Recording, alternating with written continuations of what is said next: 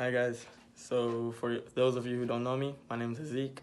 I used to play for TFA. I joined around 2 to 3 years ago when Coach Ali started the club from his transition from Desert Rangers. And yeah, I feel like I've had a wonderful 3 years over there. We've won a couple of championships. We had a very good team at one point, and yeah, it was just I feel like I've had a good time at TFA, which obviously had led me to where I am today, playing for Bellarmine University in Kentucky.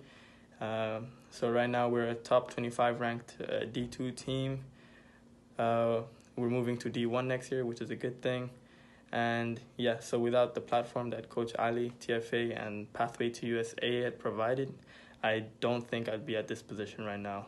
And yeah, it's just a wonderful platform. I mean, it provides good connection to U.S. coaches because especially as an international student or a student athlete all the way in Dubai, it's going to be very tough to get that exposure that you really need. So you could do ID camps, but which is why TFA is there. But Pathway to USA is the main goal and the main way to get you to a good school with good academics. So yeah.